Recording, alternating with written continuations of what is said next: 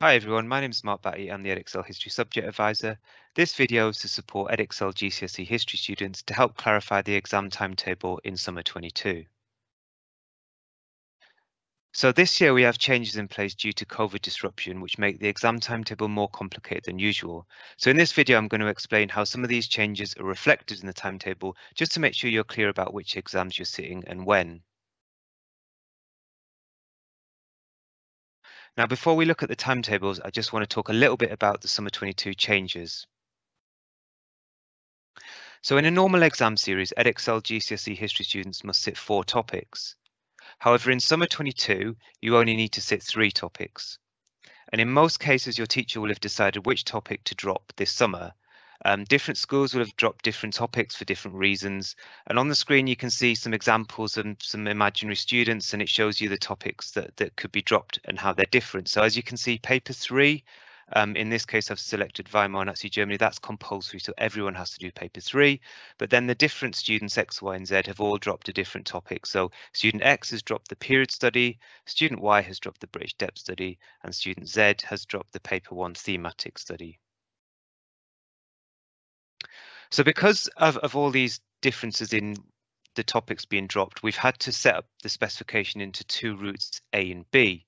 And as you can see on the table on the screen, students who are dropping either the paper 2 period study or the paper 2 British depth study are essentially being entered for route A, which has an examination code of 1HIA.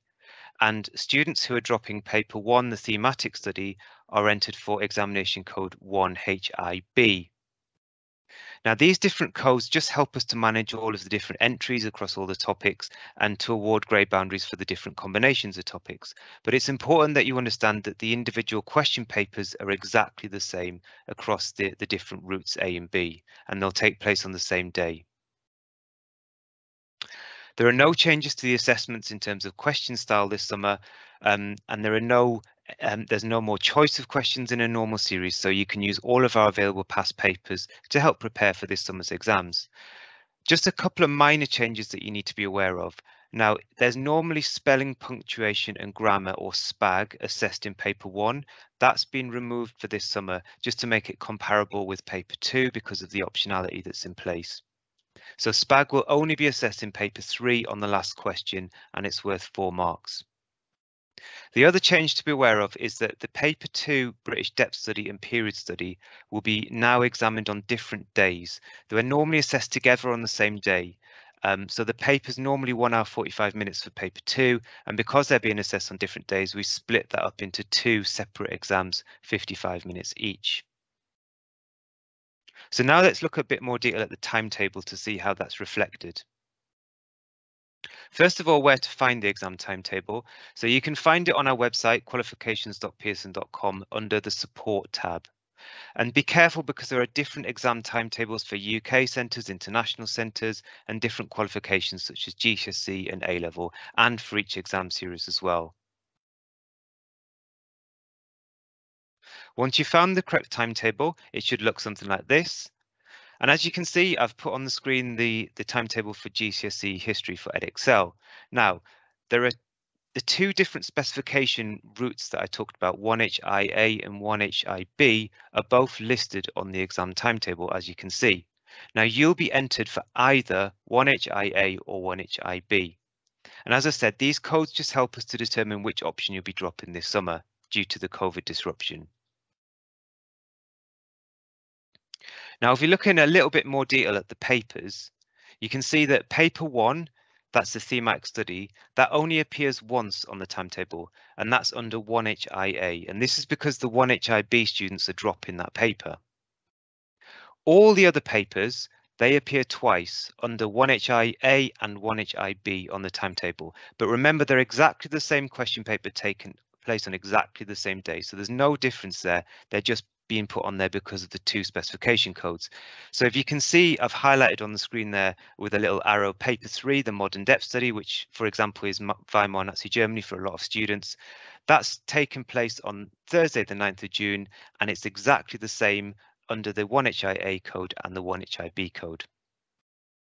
So the important thing for GCSE history students to consider is which topic you'll be dropping in the summer, because you won't be sitting all 4 of these topics. You'll either be dropping paper 1, paper 2, the British depth study, or paper 2, the period study. You also need to check the dates of the exams really carefully and note that paper 3 will take place before paper 2 this summer.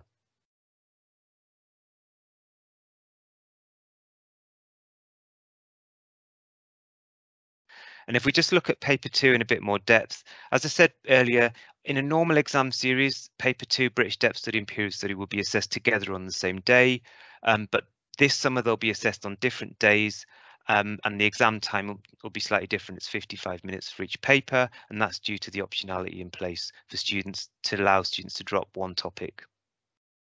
So if you're dropping one of the paper 2 topics in summer 22, make sure you know exactly which one so you have the correct date on the exam timetable. And just to be clear, I've listed the topics that come under each paper. So the paper 2 British depth study, these are depth topics such as Anglo-Saxon Norman England, Richard and John, Henry VIII and early Elizabethan England. And the paper 2 period study are the period study broader topics such as American West, Cold War, conflict in the Middle East, British America and Spain and the New World. Okay, I hope you found that video useful. If you need any further support, your teacher is the best person to explain everything about the Summer 22 exams. We do have a page on our website for students, parents and carers. I've put the link on screen. There are lots of FAQs about the summer series on the Joint Council website. You can see the link on screen. And finally, the government have released some guidance recently about COVID measures during exams this summer. So I've put a link to that on screen as well. You might find that useful. Thank you very much for watching and good luck with your exams this summer.